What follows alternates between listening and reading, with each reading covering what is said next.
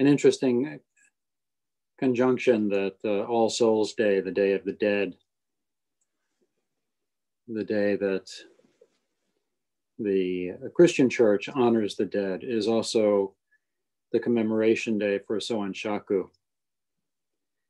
And it's also the day after Halloween and the day before the election. So a very auspicious day. And I'd like to commemorate Soyen Shaku and also continue on in the vein of talking about the Eightfold Path and talking about right meditation by telling a couple of stories.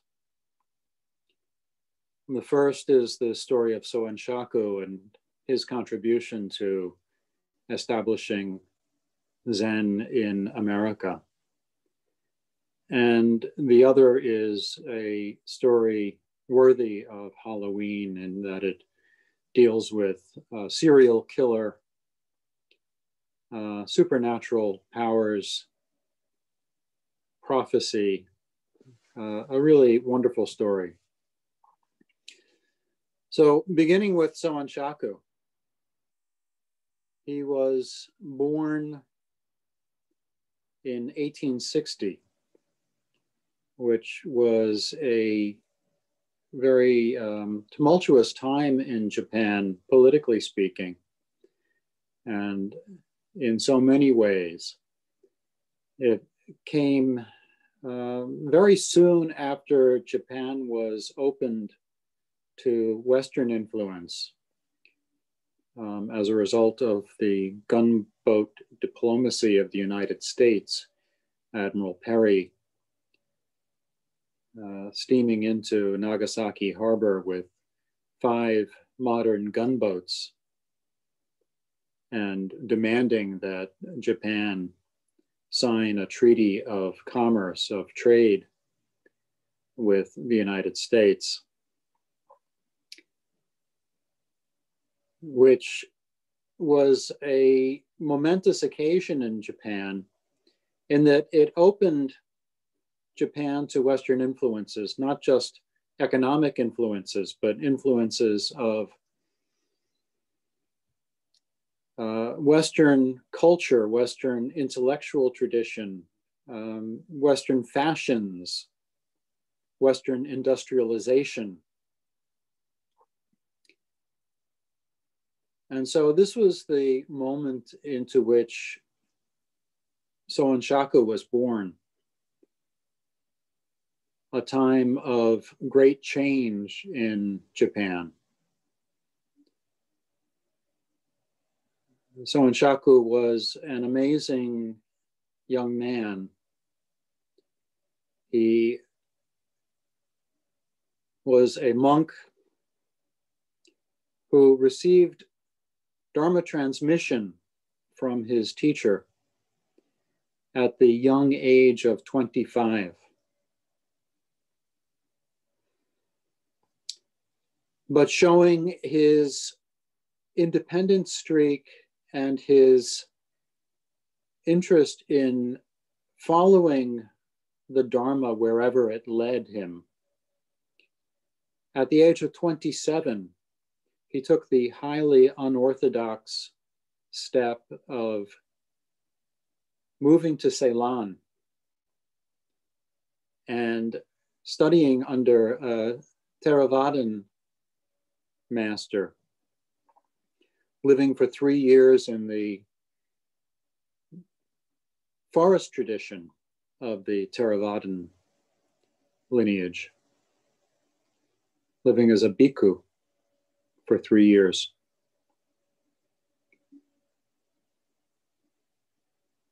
He returned to Japan, and at the age of 32, after his teacher passed away, he became the Roshi at Engakuji,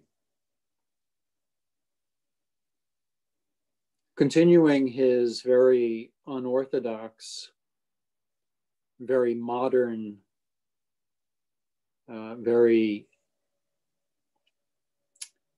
adventurous path.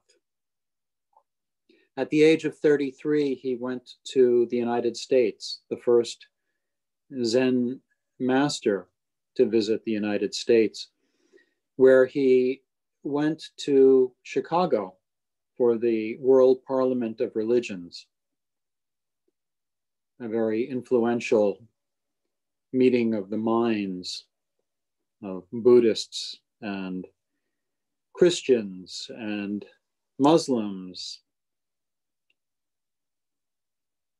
Hindus.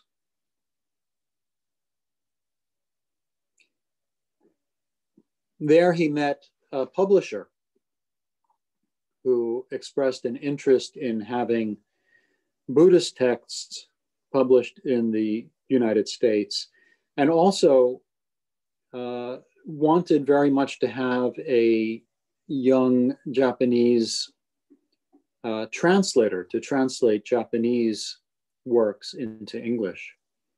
And so when Soyen Shaku returned to Japan, he spoke to his then very young lay disciple, D.T. Suzuki, and asked D.T. Suzuki if he would travel to the United States and work with this publisher.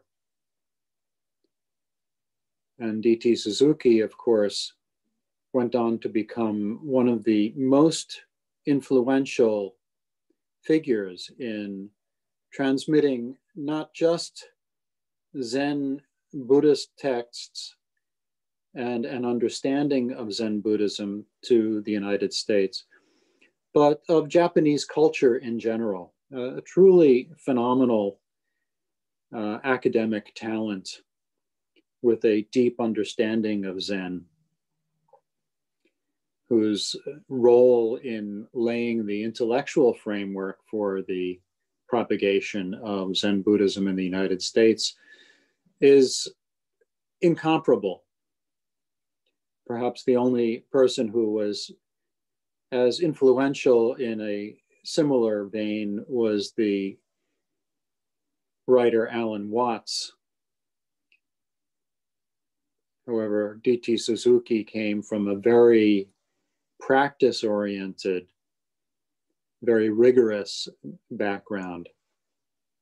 And incidentally, D.T. Suzuki was the founder of the Zen Study Society, which was later taken over by Edo Roshi.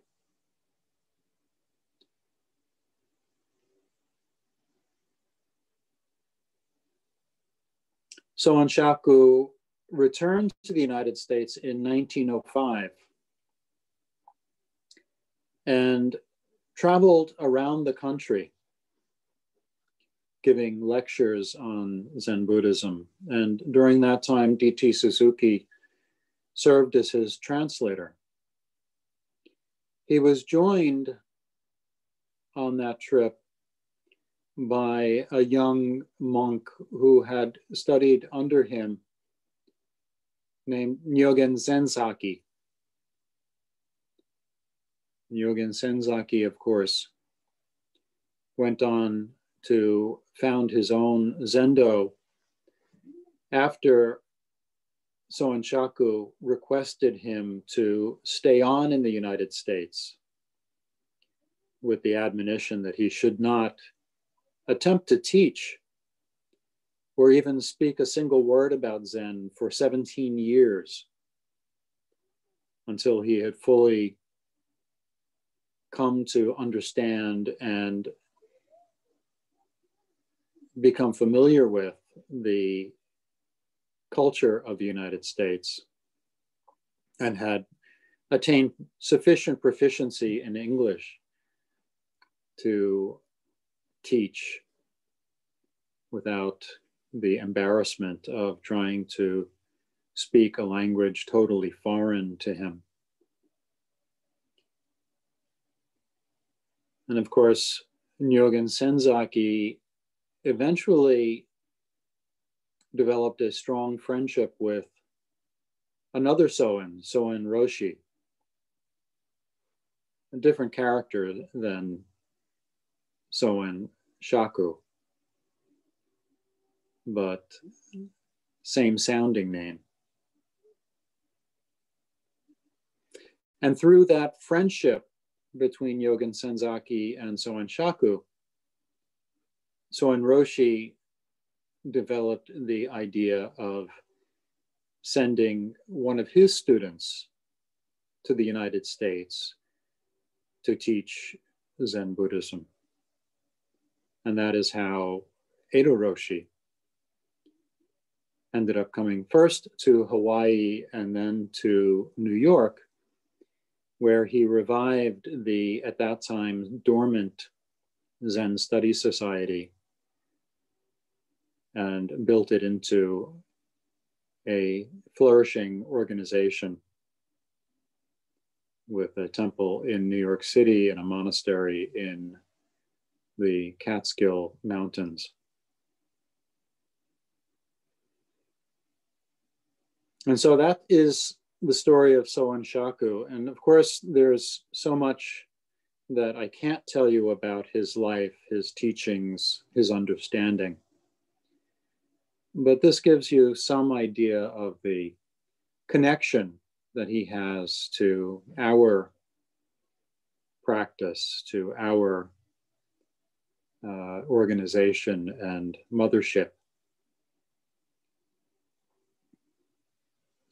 And now a very different sort of story, but one which shares some elements and one which I hope will illustrate the importance of the role of the teacher and the student, what the student owes to the teacher and what the teacher owes to the student, and also touches on the topic that I would really like to address, which is right meditation.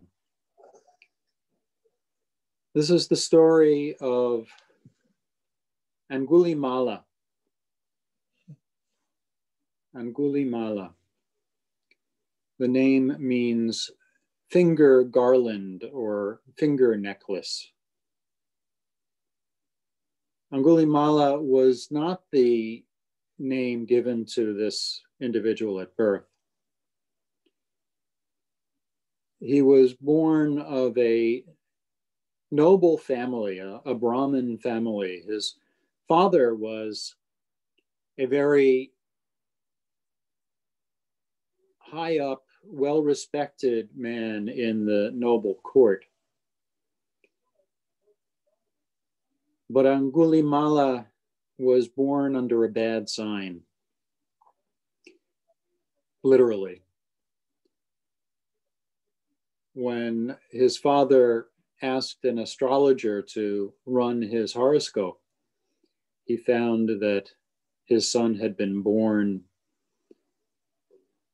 under the robber constellation. I don't know what constellation that is, and I'm not a big fan of astrology, but that is not a good thing, apparently. And his father was taken aback and decided to raise him in the right way, hoping that through proper education and love and care, that perhaps he could avoid his evil fate. And so he was given the name Ahimsaka, which means harmless.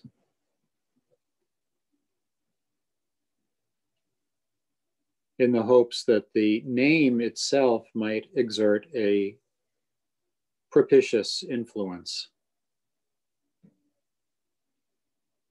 And Ahimsaka was a wonderful child by all accounts. He was a star student, brilliant, gifted,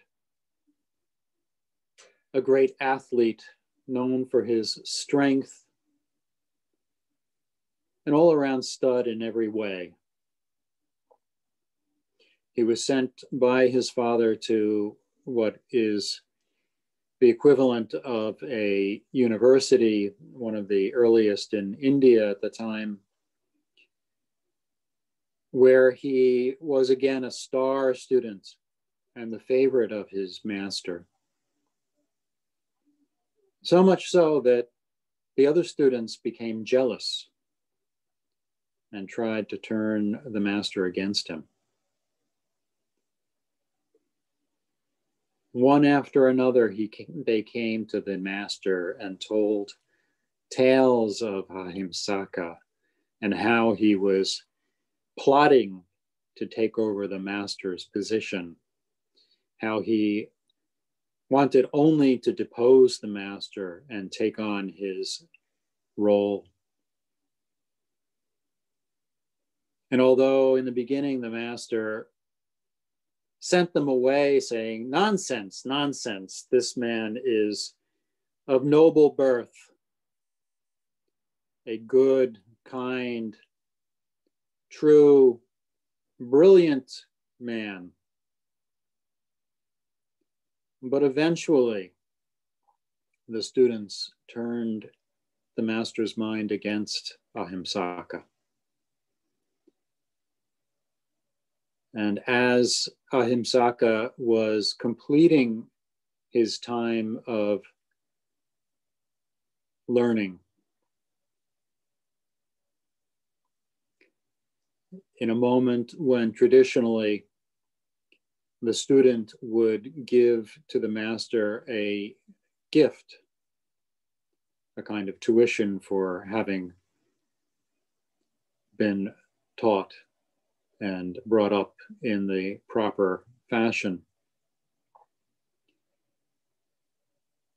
The master gave Ahimsaka a task to perform as his graduation gift and a request for a particular kind of gift. And the gift that he asked for was 1,000 pinky fingers from the right hand of a human being.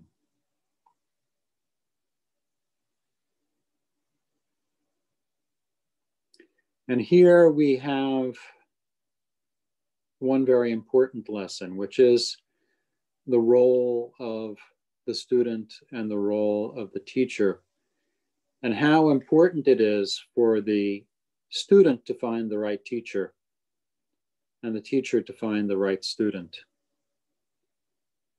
And in this case, there was a mismatch. Also illustrates what the student owes to the teacher and what the teacher owes to the student. And just as Soyen Shaku and Nyogen Senzaki had an unbreakable bond, and Nyogen Senzaki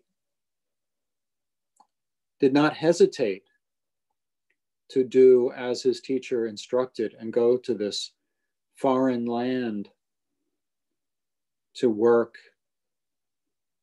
to live for 17 years without even being able to say a word about Zen.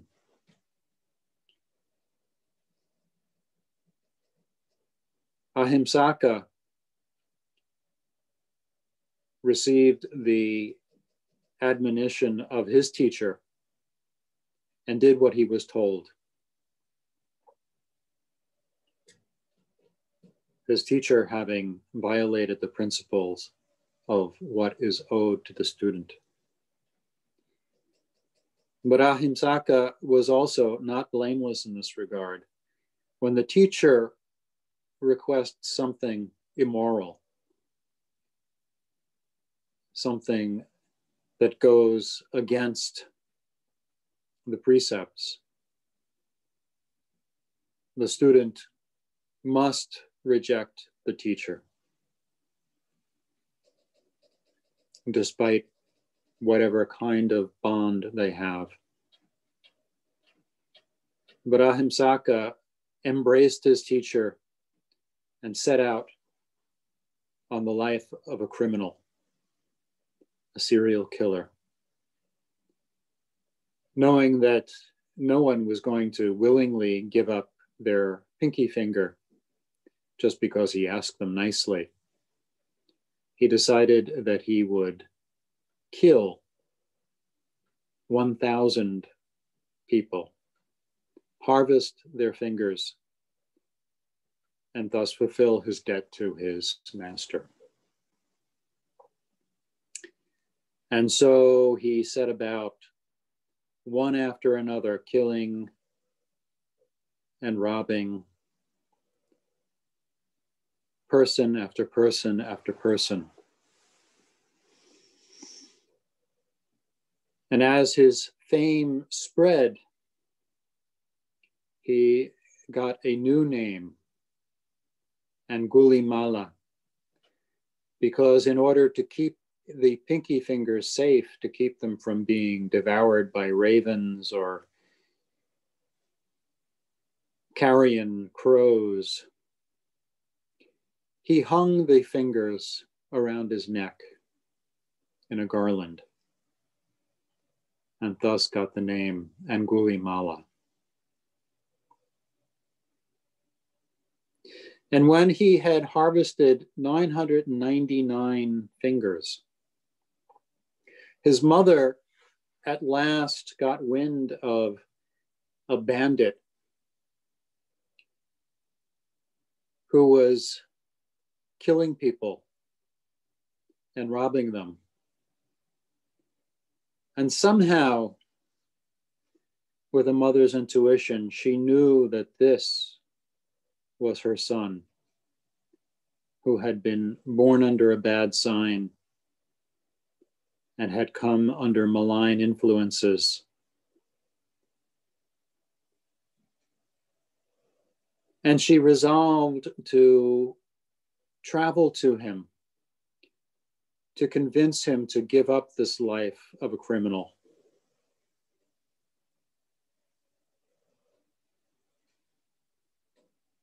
And when Angulimala saw his mother approach, he was, of course, of two minds. By this time, he had fallen into such depravity that he no longer thought about killing, no longer considered it a crime or a sin. And yet something stirred in him when he saw his mother, and there was some part of him that said, no, no, no, you can't do this. That's the worst possible crime, matricide. But the other part of him said, no, no, no, I must complete my task. Meanwhile, Buddha, Shakyamuni Buddha, using his supernatural powers, had become aware of Angulimala, had become aware of the condition of his soul, had become aware that he was about to commit matricide, for which the karmic punishment was a direct descent into hell. And Buddha was moved by compassion to cut off Angulimala's karmic trajectory. And so he traveled to where Angulimala was, walking 30 miles. And just in the nick of time, as Angulimala was about to swoop down on his mother, Buddha appeared as a wandering monk. And Angulimala breathed a sigh of relief and said, I don't have to kill my mother. I can take this monk's finger. And so he ran away from his mother and towards the Buddha, running as fast as he could. And yet somehow, no matter how fast he ran, he could never approach the Buddha. He would run in one direction, running to his left, and the Buddha would appear on his right. And he would run to his right, and then the Buddha would appear on his left. And no matter how he ran, in what direction or what speed, the Buddha never got any closer. And so finally, he shouted at Shakyamuni, "Stop! Stop! How am I going to get your finger if you go on like that? Stop!" And the Buddha looked at Angulimala, looked deep into his eyes with true compassion and infinite patience, and said to Angulimala, "Angulimala, I have stopped. It's you who have not stopped."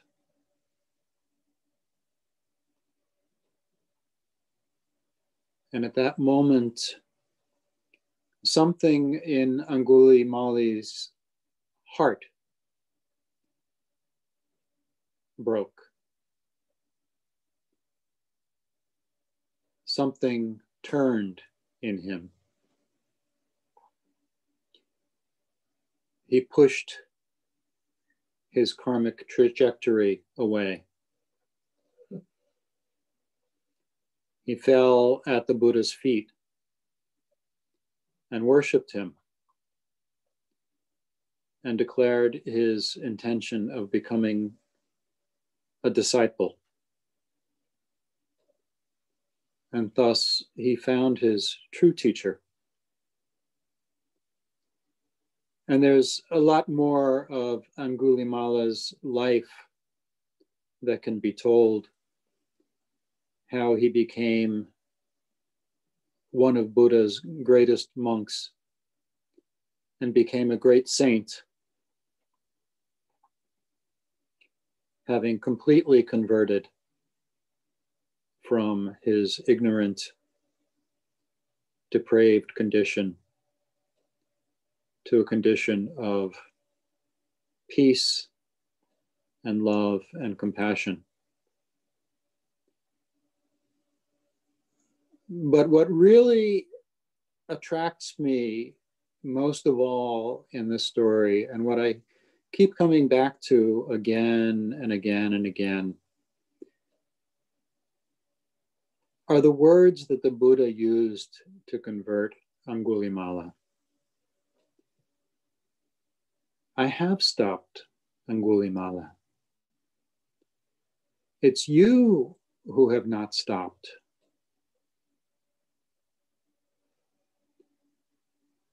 And this, I think, is really the crux of right meditation. I have stopped. You have not stopped.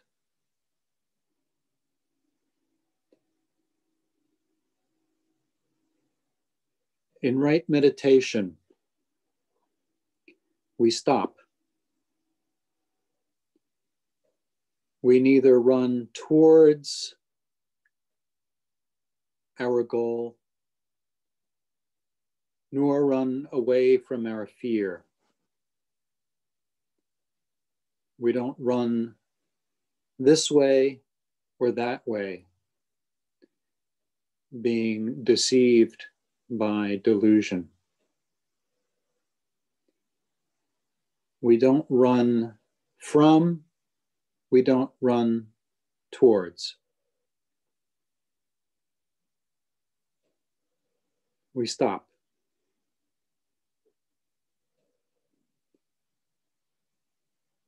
We notice exactly where we are.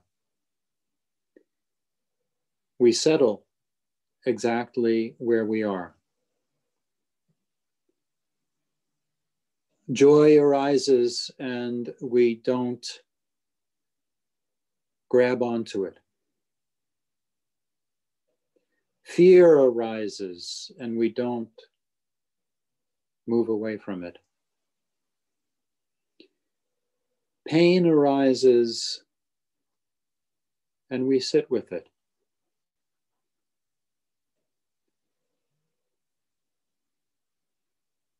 Daydreams come and daydreams go, but we sit like a mountain and let those clouds just drift on by. Our breath steady, centered. And this, I think, is right meditation.